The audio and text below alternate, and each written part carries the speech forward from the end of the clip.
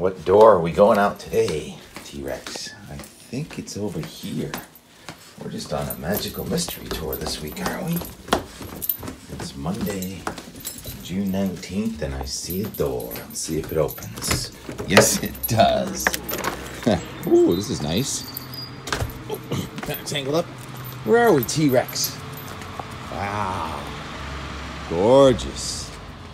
This is the estate formerly known as the Brant Point Inn, now called the Salt Box, on North Beach Street, Nantucket Island. What's this, our second morning here? The weather has changed every minute. I'd like to keep this for a while, but what we're in is an atmosphere of percolation. The sunshine causes the land to heat up, and that percolates instability clouds and a scattered shower. Most of us are going to have a fine day with a mixture of sun and clouds and a temperature in the 60s near the water, but 75 to 80 well away from the water, Connecticut River Valley, just like yesterday. But we're still on the backside of that upper level low, so today is day 17 of the last 18 with at least a little bit of rain somewhere in New England. If you look at the rainfall total since June 1st in the Boston area, Metro Northwest, passing 5 inches. Where are you, Sparrow? You can't be the same Sparrow from Weymouth, can you? Want to go for a little adventure, T-Rex? See what's over here. The gardens are really beautiful down here. I'll show you some more on the gardens in a few minutes. And a lot of people here already. It's the early summer or late shoulder season, but it's a year-round. Cape Cod and the Islands is now year-round destination, that's for sure. Morning. And then we have a live audience. I'm trying to find a place where I'm not going to make too much noise. And T-Rex, here's that miserable Japanese knotweed. You really cannot beat it. You have to beat it to get rid of it. And then there's your typical more Nantucket-y privet. So there's plenty of work to do everywhere, every day. And it should be a good day for it today. Most of us are dry, and the forecast is for maybe a few dry days coming in here. Let's look at the surface map. Just a few scattered showers today, and then tomorrow you finally see some high pressure building. A high barometer chill usually means kind of chilly in the morning and then nice in the afternoon. And as the barometer goes up, the temperature should climb up. But near the ocean, there's still going to be a sea breeze. Notice the high pressure is kind of offshore, but then it gets south of us, and then finally by Thursday and Friday, now we're talking about temperatures back into the 80s in the Boston area. And as for that weekend front, sure enough, if you get a beautiful Wednesday, often your Saturday is going downhill, and that is the case. It looks like a front is only going to gradually ease in here over the weekend, with temperatures falling back away from the coast, away from the coast will still be in the 80s, but near the shore will be in the 60s by the weekend, it looks like, with chance of showers, and it's not quite as pronounced of rainfall coming in on, looks like, Saturday afternoon, Sunday, Monday as it was before, but still it is going to rain. And you want to look at that QPF, the 10-day altogether, how much rain is falling. I guess the best news is Alberta, Canada, where some of the worst fires in North America are burning, gets the most rain and elevation snow too, and that's going to diminish as it comes east, but we're still looking at potential for inches of rain here to close out June. Southeastern United States gets the most in the lower 48.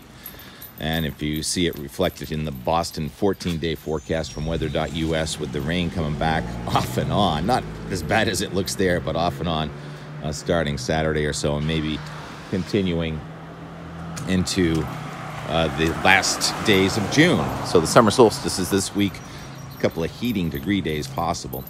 So this is called the Salt House heating degree day. That's when the mean temperature stays below 65 for the day. We're going to have a couple of those coming in next 2 days, but then it starts to warm up again. Let's go across the street, Rex. Can we do this? Get a perspective. So this is called the Salt Box this year. Salt House, excuse me. And then it's going to be called the Brant. And fractionals are available there, so we're checking those out. And it's right across the street from one of my favorite news sources, N Magazine and the Nantucket Current.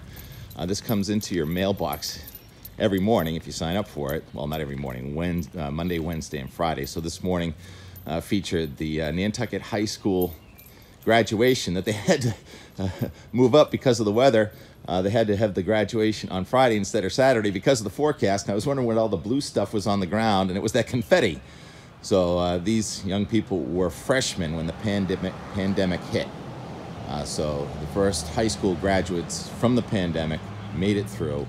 I think, what did it say, 123 graduates, the biggest class ever to graduate Nantucket High School. So congratulations to all of you, and thank you for hosting us here with this beautiful day today. I'll here tomorrow morning too, so I'll leave you with some. The gardens around here are spectacular, and I don't know what they're putting in them, and I don't know what they put in that ice cream at the juice box. It must be some special juice because people just flock. Did you get some of that ice cream yet? Are you in line yet? Getting in line early. I don't know what time it opens. Talk to you later. Right across the street from the Whaling Museum, apparently there's an ice cream store that is really, really good. How good is this ice cream store? Oh, it's about this good.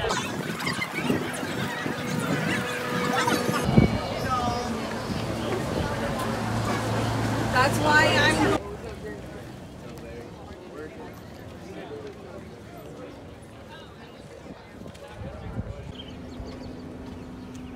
Seriously, how are the plants down here so far advanced beyond ours around Boston?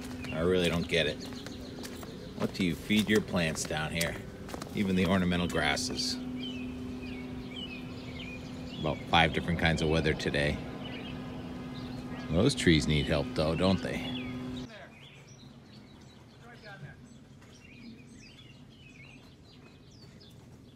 He's gonna drive down there, guys. He's gonna drive down here. Asta on steroids? Yeah, sure, why not?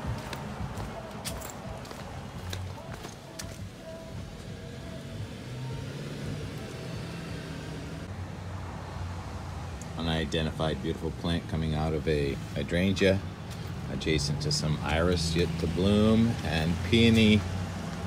Oh, we love the peony. Why did the peony have to go by so fast? It's so sad. Yeah. All right, tomorrow's question is, why do people tie up old daffodil greens? We'll find out that question tomorrow. Goodbye, Iris. Every kind of vehicle. Classic. Remember when Japan made small trucks? Still on the road, though.